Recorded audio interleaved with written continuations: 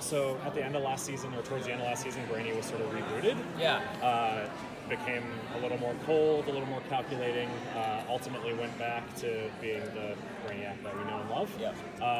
Gonna still be sort of feeling the effects of that as the new season starts? No, I think he's 100% back to the old Brainy. Okay. But he's aware of what that alignment revealed about himself and who he, really is, and he can't deny that that's a part of him.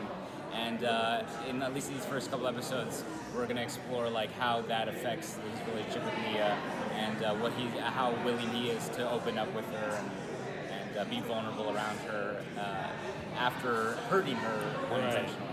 Yeah, I was going to ask how their relationship has progressed. Yeah, well, yeah, it'll be a fun kind of rocky experience at least at the beginning.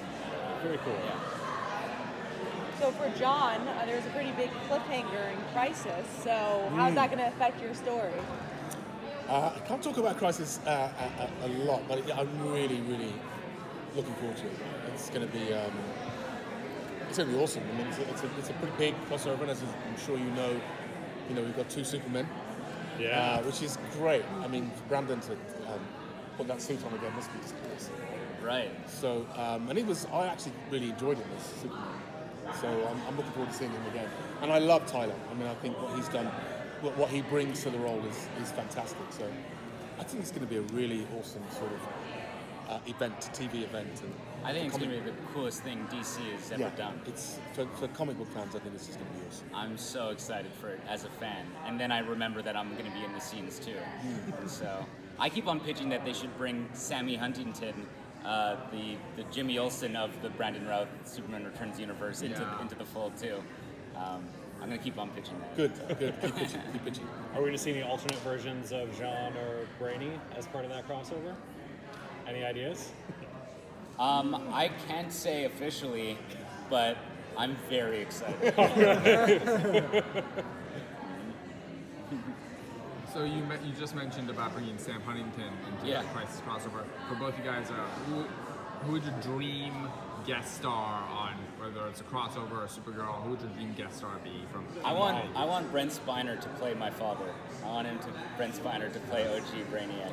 He was supposed to play the president in last season, and then something happened with his family thing, and he ended up not being able to do it.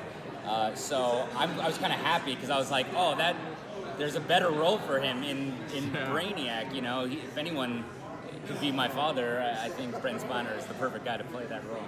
So he's on my dream cast. I got my dream cast. I mean, Carl Lumbly, the voice of John Jones, playing my father is just awesome. I mean, we have John Jones offs every season. Between every scene. It's just great. We talk about the character, we talk about what he's capable of, and it's just wonderful to have somebody who knows him so well to just discuss these things with. And for me, it's just been great to have the Martian Manhunter as my father is great. Would you like to see more Legion of Superhero characters show up? Who would you like to see? Absolutely. I want a bouncing boy. I love to see that. I keep talking about that. Yeah. I always talk about it, and people always laugh at me. But I'm telling you, this character is amazing. It's yes, he can turn into a big bouncing ball, but there's more to him than that. And I have my friend Jesse Camacho or my friend Jonathan Langdon. I'm just trying to get them a role in the show. So I would love to see a bouncing boy. I want to see a lightning lad, or a matter eater lad, or a element lad, or a lightning lass, or a cosmic boy would be cool. I mean, I want the entire Legion. Spin-off. Yeah, spin-off. Exactly.